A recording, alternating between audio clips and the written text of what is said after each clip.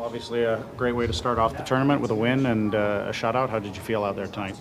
I felt good. I think I haven't played for a while, like every single guy. So it was nice to have help from teammates.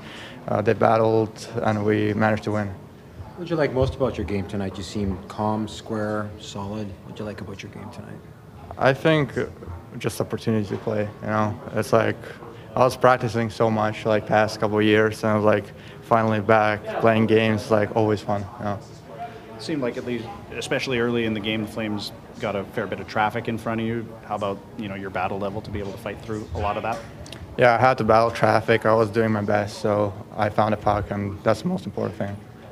In the third period, you only had 4 shots against you. How do you stay engaged in a period where you're facing a shot every 5 minutes?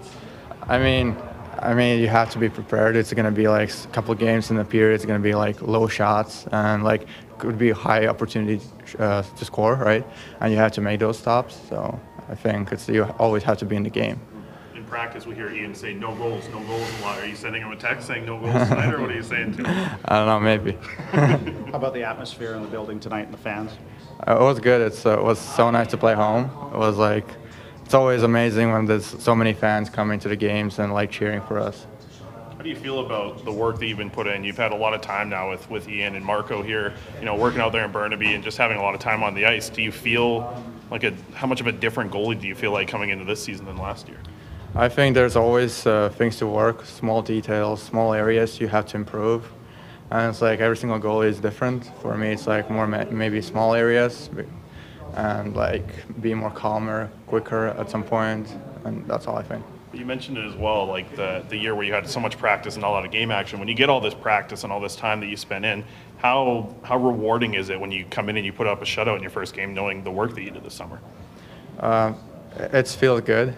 You work so hard every single day, basically, and it just you're on the wave and you keep going. Yeah. How about the performance of the defensive group in front of you? I think they played good today, really good.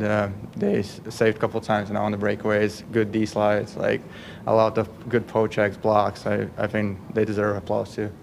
I know it's out of your control this last couple of years, but how difficult was it? You're a hockey player, you want to play, and you just haven't had the opportunity you were looking for. For me, I'm just being patient, waiting for my opportunity. So I'm just keeping quiet, practicing, working on, and just waiting for opportunity, right?